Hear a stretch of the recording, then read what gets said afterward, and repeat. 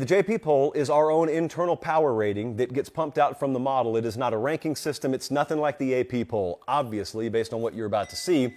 And we go 25-1. I go through it pretty quickly. So, let's pull it up because, man, I've got some explaining to do, and I try and explain the model as best I can. 25 through 21, Wisconsin, NC State, Iowa State, Miami, and Florida State. Wisconsin has this loss to Washington State on their resume.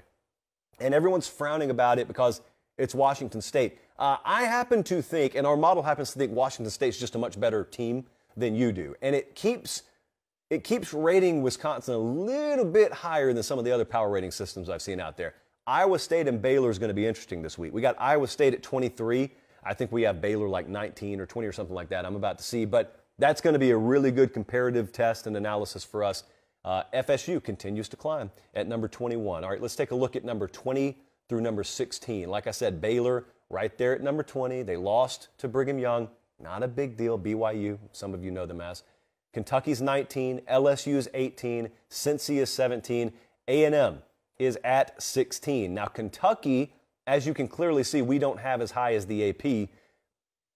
Kentucky's at number 8 in the AP, okay? It's not disrespectful for me to say what I'm about to say. Kentucky's not one of the 10 best teams in the country on a power rating scale. There are far more than 10 teams that would be favored against Kentucky on a neutral field tomorrow. That doesn't mean anything. Kentucky routinely beats teams as an underdog.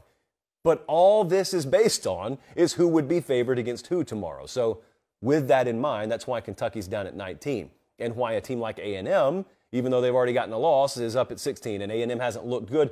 Only point is, if they played Kentucky tomorrow, they'd be favored. And from there, would play the game, and Kentucky would probably pull the upset. Okay, let's go 15 through 11. This is where it starts to get a little interesting. So Mississippi State fell a few spots.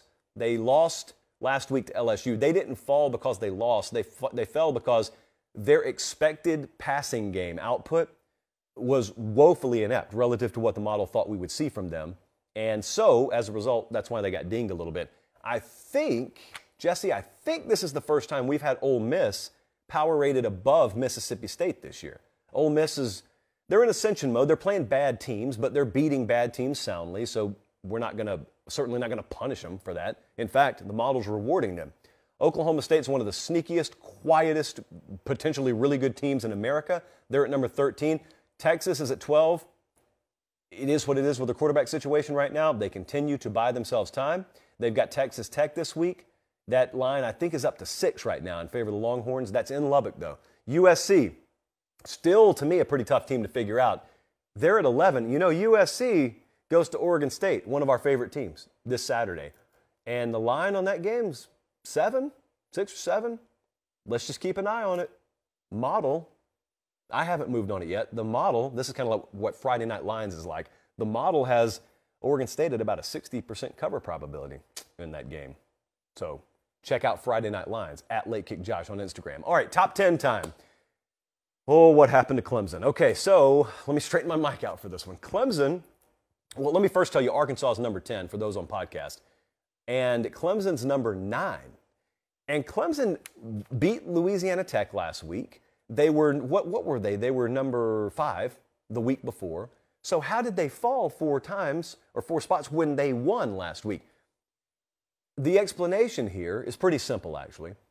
By the time we get to week 4, each week further we get into the season, we are lessening the weight of preseason ratings, and we are increasing the weight of ratings that account for data ingested during the season. So basically what you're seeing is the last real week where we layer in preseason default ratings that we put in for Clemson, and now you're seeing more of what a true power rating would be for them if you just took their performance this year so far.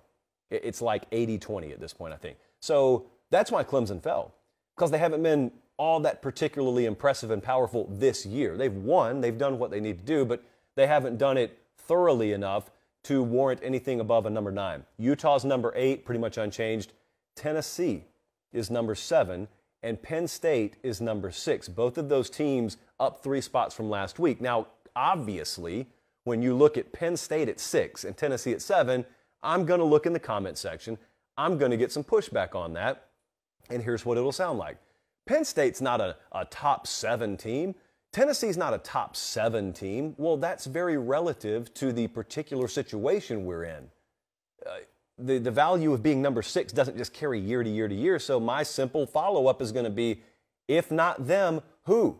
Is Utah definitely better than them? Is Clemson, is Arkansas, are they definitely better than them? USC, some would argue, are they definitely better than them? There's no one definitely better than them. I mean, there's no definitive argument you're going to make. So there's a big drop-off. I'm about to show you exactly how big the drop-off is in a second. There's a big drop-off between the top 2 or 3 and then this kind of hodgepodge of teams in the 5, 6, 7, 8 range. There is no one definitively better in that group of teams you see there than Penn State and Tennessee. There just isn't. All right, let's go. Top 5.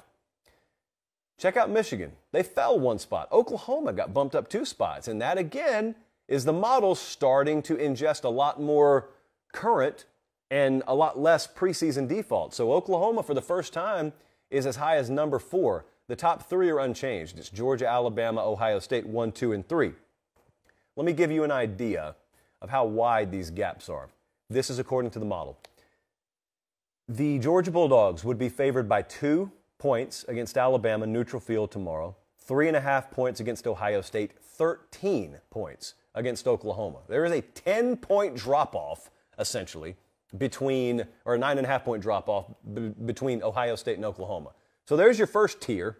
Here's another idea of how wide that tier is. If you took the gap between Georgia and Oklahoma, the gap between number 1 and number 4, it's as wide as the gap between number 4 and number 24. So the next 20 teams, the gap between those 20 teams is the same size as the gap between number 1 and number 4. So yes, there is still, at least according to the model, a pretty pronounced tier there. We're going to get some movement coming up. You know, Georgia's still, I'm not going to say they haven't been tested. They've just passed every test with flying colors. Bama's got Vandy this week, and then it really starts again for Bama. They're going to go to Arkansas next week. That's the CBS game of the week. Certainly in contention for the Every Given Saturday tour. Ohio State is in a peculiar situation. They're playing a game this week against Wisconsin that in the preseason you may have circled. But then when Wisconsin didn't look any different so far this year than they normally do, it kind of let the air out of the balloon. And I don't hear anyone talking about the game. We're not going to break it down tonight because I don't see a path for Wisconsin to win the game. So we only break down games where I think there is a path. But yet the line's in the mid to upper teens. We've seen bigger underdogs than that pull outright upsets already this year. Just interesting. Just let's keep an eye on it. Just interesting. Thanks for watching, guys. Don't leave yet. Don't leave yet. Make sure you like the video and please subscribe to the channel. Not just for me. That's how we keep this entire thing free.